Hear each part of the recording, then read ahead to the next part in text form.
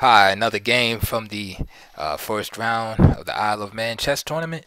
This game is between GM Viswanathan Anand and international master Marc Esserman with the black pieces. So the game started off e4, c5, knight f3, d6, d4, and now we have a Najdorf at the a6, bishop e2. This is a slow variation, and one of the favorites of Anatoly Karpov in his youth. e5, and now we can see the imbalance in the position. This variation is a very positionally oriented variation for white, where he's just playing for this control over this d5 square, hoping to create pressure on this pawn and eventually win it. Of course, things are not that simple, but most of the moves in the opening into the middle game revolve around the restricting of black from playing d5. Usually, if black can play d5, then it's a situation where he's giving up some other form of compensation to white. And this is again when GMs play. Now, if white slips up and allows d5, then of course black liberates his game and has prospects of becoming better in the position. So queen c7. It's not the only move. Moves like bishop e7 can be played. Bishop g5 from Anand. a4. Again, just holding back the advance b5. Sometimes this pawn goes to a4. And you'll see maneuvers where the bishop can come and be annoying here, or even the knight get there sometimes. Bishop e3.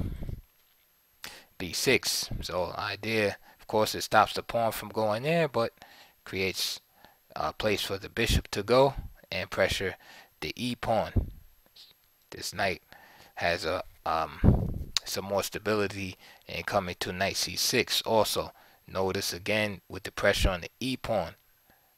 All right, that's one way to play the position. Is pressure this e pawn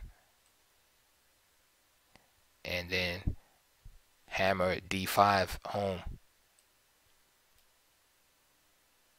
Knight d2. Bishop b7, so we can see this battle for the square. Castles.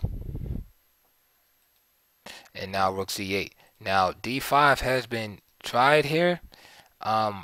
It's a little bit frowned upon. It's premature here because after e takes d5, knight takes d5, knight takes d5, bishop takes d5. A lot of pieces come off the board. We can see the black king is still not castled, and sometimes white is able to generate some pressure here. For instance, at the move like bishop f3, and let's say I don't know, queen c6. Just for example, bishop takes, queen takes.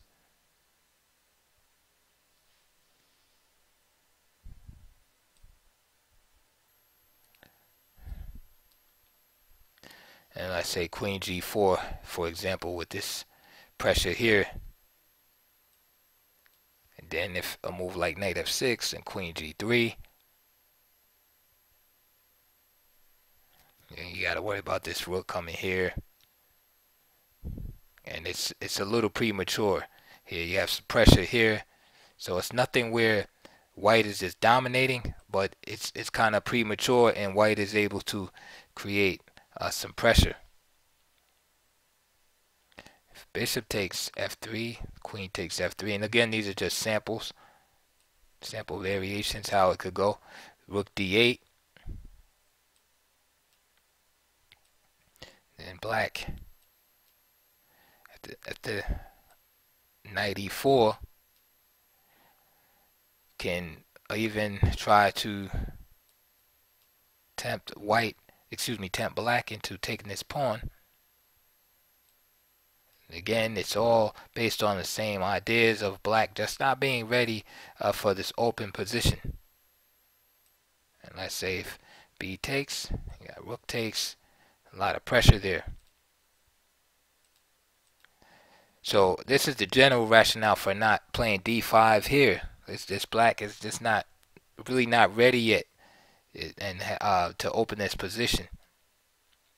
So rook c8, bishop d3, bishop e7, and black has a decent position. It's solid. And again, this is not one of those positions to create fireworks, but white is just trying to just keep black's activity to a minimum and hinder this d5 move. So for instance, d5 here could be met by knight takes d5, knight takes d5, e takes d5, bishop takes d5, and then now you have bishop takes a6. You see, so d5 is always in the back of the player's minds, right? White trying to keep an eye that d5 is not possible, and black looking for opportunities to play d5. So bishop e7, queen e2, again, pressure there. Rook got to go back. And now bishop c4. What is bishop c4 doing? Again, d5.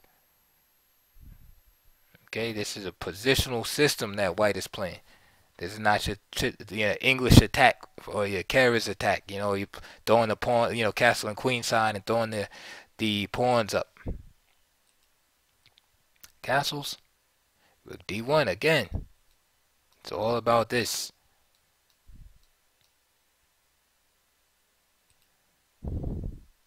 Rook fc8. Bishop drops back. Bishop e7. Nice prophylaxis right there. Again, white plans on moving the f pawn, so he just makes sure there's no scenario where he can get checked or anything. Bishop c6. There's f3. Bishop takes c5. And now with the dark square bishop going, we can see now it's good that the king has cleared this diagonal. Bishop goes back. Again, just annoying black in the position. It's like white is like a gnat in this position. White doesn't have a big advantage, but a small advantage, and black has to struggle for counterplay here. Black's trying to make the play double-edged, but white just has the pressure, has the d5 square under control, and is just limiting black's activity.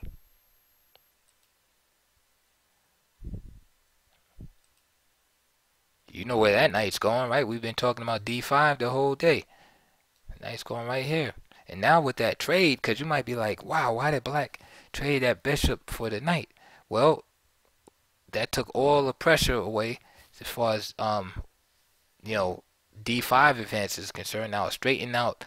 It took a weakness from black, which was that backward d6 pawn, and straightened that out. But now white can just concentrate on the domination of this square.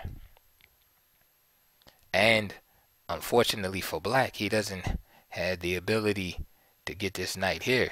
And what's great for white is that even if he were able to get a piece into d4, white always has the opportunity to play c3. Black doesn't have the opportunity to play e6 because he's already played the move e5. Okay? So, again, these are, evaluations that strong players have to make. And that, white gave up the bishop here, but he realized that in this closed position, bishop here isn't going to be as valuable as having these knights. Knight e8 by Esserman. Knight e3. Again, killing all counterplay. Right? There will be no f5 or none of that to open up this diagonal here. And so this is black's main problem here, is just suffering from lack of counterplay. Knight d6, and he's trying, but it's just, he's playing, the tiger, man. Bishop d5, b5. So there's some expansion on the queen side. Bishop takes, queen takes, knight c takes d5, bishop takes a4, and now we see black starting to crack under the pressure,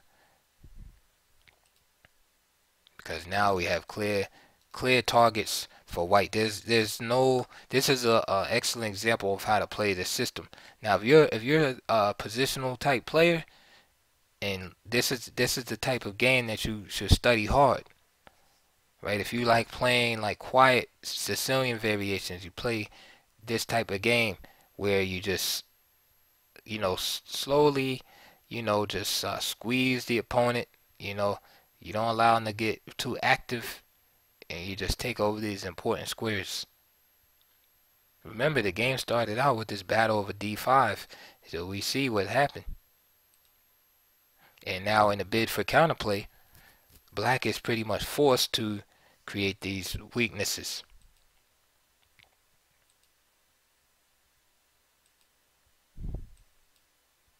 Okay, black is forced to go for it. But unfortunately, white's pieces are placed so well that black's counterplay is just going to prove detrimental.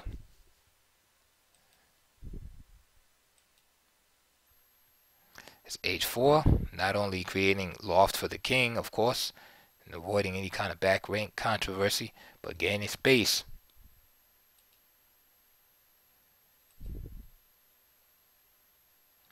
Okay, so now black has to worry about getting mated. g6, and the Anand just returns. It says, hey queen, you gotta go. Queen goes to d4. Anand just simply wins a pawn, and it's just like the black position just falls apart. Queen g5. There's e5. Rook takes, rook a4. Queen to f4. Oops, sorry, looking at that pawn right there. King to g8. Anand plays a very strong move, e6. Rook a1 is playable also. The idea of hitting this knight, and then when this knight moves, say to b5, then grabbing this pawn right here. It's also good. e6. I think e6 is more likely to induce panic in a player, and you play a move like that because it's so close to the king. Better than the game continuation is probably rook b7, but still, at the queen e4, it's still going to be curtains for black. F takes e6, and now tactics from the Indian Grandmaster, knight f6 check. Queen takes f6, and now there's just too many problems around. Gives up the piece. Queen takes, check, and rook takes a3, and that is all for Esserman, as queen takes will lead to rook d7, and eventually mate will occur. So for instance, at the rook b1 check, king h2, this is really all that white or black can resort to, is just giving up the queen. So instead of that, he just resigned at move 46 after rook takes a3. So great game by Anand. Just summing up, we saw a quiet variation of the Sicilian. Again, this was an old favorite of Karpov. Back in the days, he used to play a4 and f4 against the e5. You know, right here it'd be like a4, f4. Of course, after moving the knight, knight would traditionally go back here, castles, and bishop g5. And you have this battle for d5 with bishop e6 and all of that stuff. Bishop e7, knight would be here. But in this game, we saw the knight go back to f3, which is perfectly fine. Again, inadvertently, by hitting this guy, battling for this square, so he backs up this knight. There's a4. And again, the idea of white is to restrict the activity of black. Black is trying to be active as possible. Bishop here with pressure not only on the e pawn but on the d5 square. Ultimately, black had lost the battle for this square. And once he lost the battle for that square, white began to dominate the game. You know, about this point. And we saw black really had no, I'm not going to say he had no counterplay, but he just didn't have enough. He tried his hardest, you know, with opening up the position here, even at the detriment of his pawn structure, but it just was not enough. Those knights positioned as they were, domination of d5 like that, the positional domination overcame any attempt at counterplay that that black tried to employ. So that was the basic theme in that game right there, was this domination of the d5 square. So I hope you enjoyed that. Please like, subscribe, and comment, and check out my other videos. And I'll see you soon on the next video.